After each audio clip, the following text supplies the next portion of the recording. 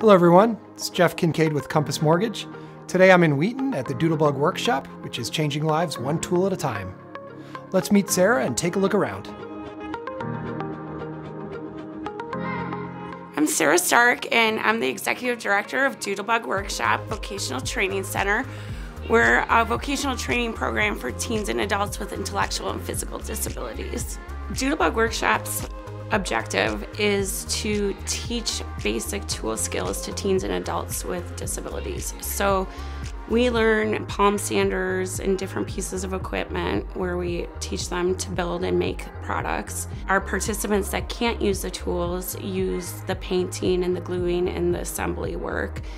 We also have a horticulture program where they learn agriculture skill sets, and all the product that is grown through that is donated to People's Resource Center for their food pantry. We encourage life skills, teaching social skills, self-confidence, and different kinds of skill sets like that. It's important because it gives them an outlet to learn different skill sets that they wouldn't normally be taught. I started Doodlebug Workshop because I have a son who has special needs. He's 24. He was getting ready to age out of the school system. So we wanted something more purposeful and meaningful for them to be able to learn these things that aren't available really anywhere else.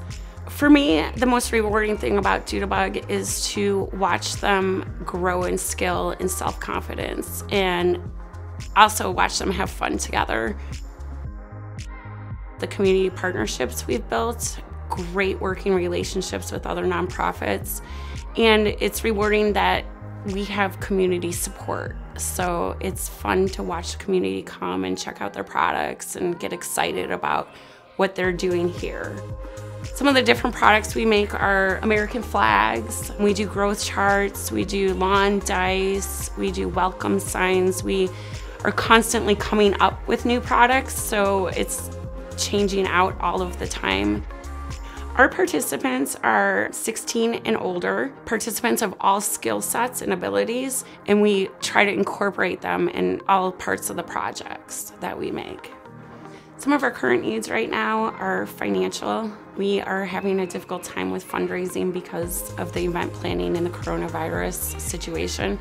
We would like to grow our horticulture program so we can donate more food. In addition to that, we'd like to add a computer lab where they can learn Word and Excel and basic computer skills.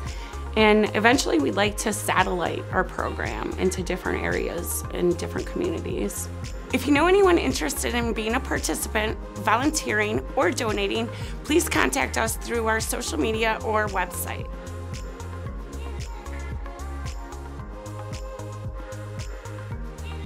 Visit our website to learn more about Compass Mortgage and follow us on social media to see more community-driven content. See you next time.